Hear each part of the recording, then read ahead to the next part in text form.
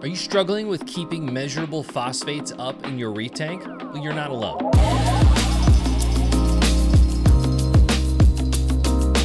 Hey, it's Remy, and welcome to another edition of the Brightwell Aquatics Tank Toolbox. Let's talk about Neophos. This is Brightwell Aquatics' precise phosphate supplement designed to bring back balance to nutrient-depleted tanks. Yes, you can have too little phosphates in your aquarium.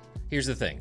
Phosphates are not the villain that the hobby has made them out to be. You need them in your aquarium for many reasons. It's a key component of the building blocks for DNA and RNA, vital for building, repairing, and replicating coral tissues. It helps with vibrant coloration, reproduction, and fueling the symbiotic algae zooxanthellae living inside them. It's totally possible that you've had a particular coral for a long time that just hasn't grown.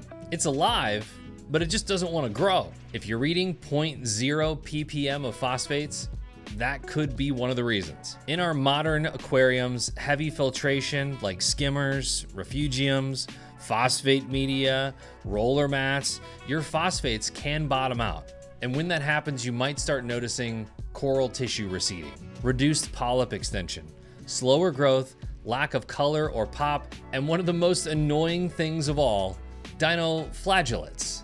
Yes, they love zero nutrient systems. Neophos will give you back that control. It's a concentrated liquid formula that lets you raise phosphate safely and predictably.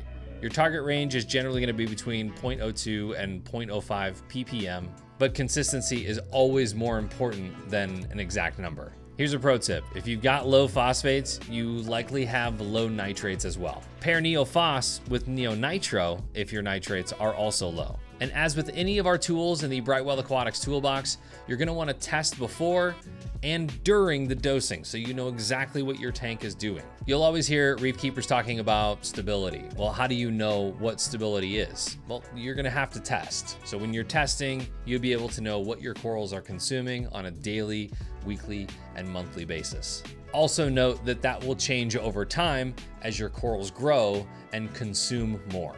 So if your tank looks great on the outside, but your corals aren't performing like they should, take a closer look at your phosphate. And if you've got a larger aquarium, be sure to check out our professional strength Neophos and Neonitro. You can definitely find Neophos or Neonitro on your local fish store shelves or at your favorite online retailer. More info, as always, at brightwellaquatics.com. Oh, and before you go, make sure to subscribe to this channel as we grow it.